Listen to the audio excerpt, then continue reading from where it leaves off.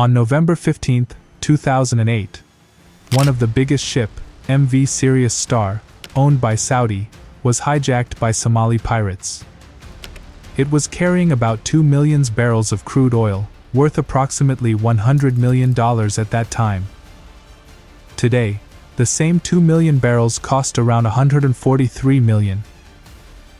It was one of the biggest hijacked in history. After 2 months of negotiation, a ransom of $3 million was reportedly paid for the release of the ship with 25 crew members. Again on May 23, 2024, the Liberian-flagged cargo vessel, Basilisk, was hijacked by Somali pirates on the east of Mogadishu. The ship had departed from Rotterdam, Netherlands, made a stop at Porto Grande in Cape Verde, and was en route to the port of Jubal Ali in Dubai.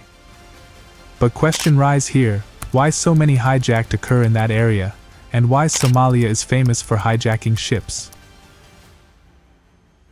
Actually, Somalia is one of the poorest countries in the world. Due to 3 decades of civil war and political fragmentation, Somalia is also one of the poorest countries in Africa. It doesn't have proper school and hospital, which makes hard to live there. You can think of place without a proper school and hospital, how hard it will be to live there. That's the condition of Somalia. On the other hand, it is also experiencing more frequent and long-lasting droughts, which make difficult to farm. Somalia has one of the longest coastline in Africa. So, you may think, fishing should be the largest source of income, but here is a catch. The foreign countries seize the country's situation and dump waste and pollution in Somali water. Due to this, it kills millions of fish. Also, European vessels have engaged in IUU fishing in Somali waters. This includes fishing without proper license or exceeding quotas. They steal around 300 million worth of fish and left little for Somalians. They have per capita income of $776, which means per person makes $2.12 per day. On the other hand, one hijack makes average of $2 to $5 million.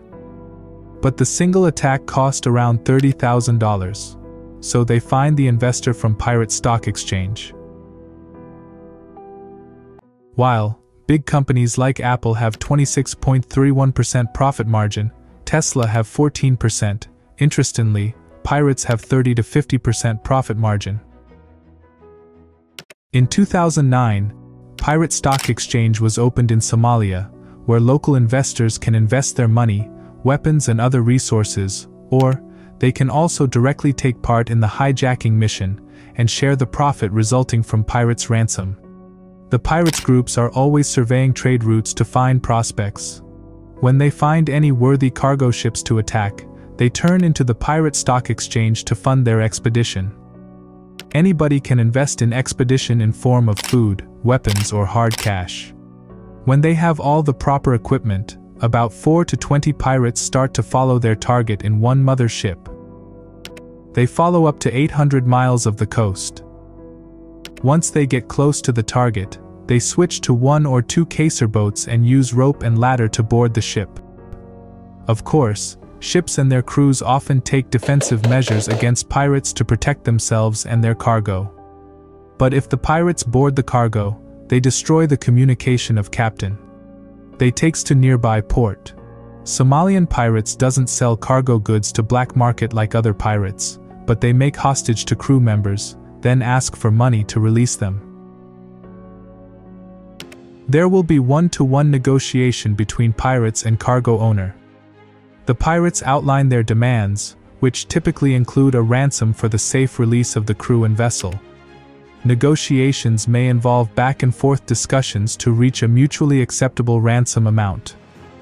This process can be tense and complex, with both sides attempting to protect their interests, while seeking a resolution that minimizes harm and maximizes their gain. In some cases, professional negotiators, mediators, or even government representatives may become involved to facilitate negotiations and ensure the safety of the crew and cargo. Once an agreement is reached, arrangements for payment of the ransom are made. The payment is made in an interesting way.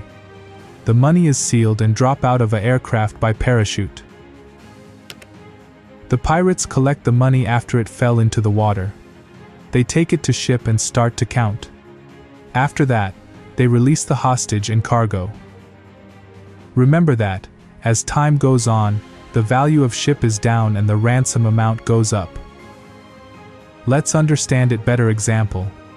Imagine a tanker carrying a large shipment of crude oil is hijacked by pirates in a remote maritime region.